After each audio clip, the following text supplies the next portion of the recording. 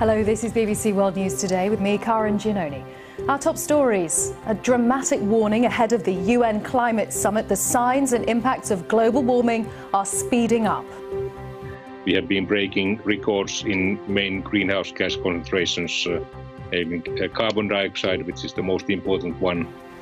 The star treatment for Narendra Modi in Texas. The Indian Prime Minister holds a joint rally with President Trump. The British government promises no holidaymakers will be stranded as fears grow. The tour operator Thomas Cook might collapse within hours. And in sport, Liverpool maintain their searing pace at the top of the Premier League, beating Chelsea 2-1.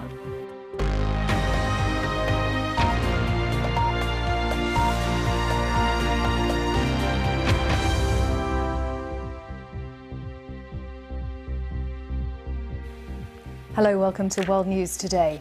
Ahead of the UN's climate conference on Monday, scientists have warned the impact of climate change is already hitting harder and sooner than expected. A report compiled by the World Meteorological Organization says levels of greenhouse gases in the atmosphere are reaching new highs, and the world is heading towards 3 degrees of warming by the end of the century. I've been speaking to the head of that organization, who told me things are looking grim.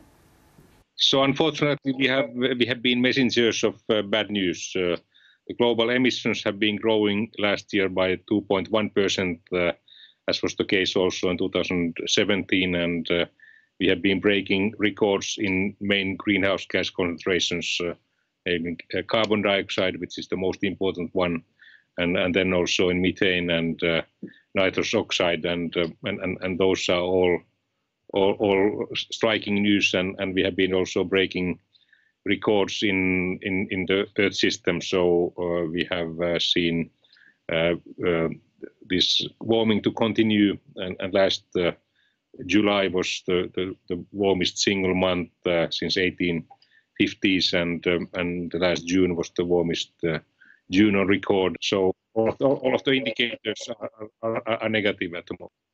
I'm wondering, you describe it as bad news. I'm wondering if the extent of the increase has even surprised you and outstripped the predictions that there were. Of course, what is bad news is that we signed the Paris Agreement in 2015, and there was a plateau in the emission growth. But during the past 2 years, we have seen this previous emission growth continued, and the ambition level to reach the targets of Paris Agreement between 1.5 and 2 degrees target, that's not going to happen if we don't change our emission behavior. Right. I mean, and what prospect do you think of that message coming through and getting through, particularly on the eve of the climate summit in New York, which you've released this report in advance of?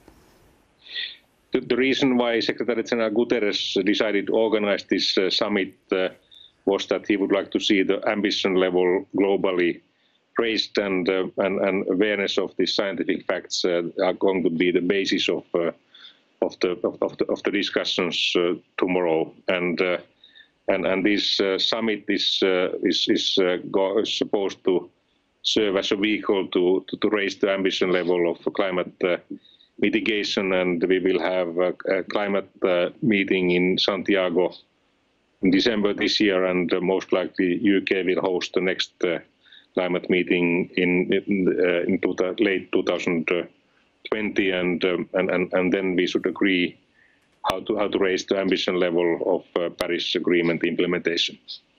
Well, that is Petteri Taalas, the head of the World Meteorological Organization, speaking to me a little bit earlier about that report that has just come out.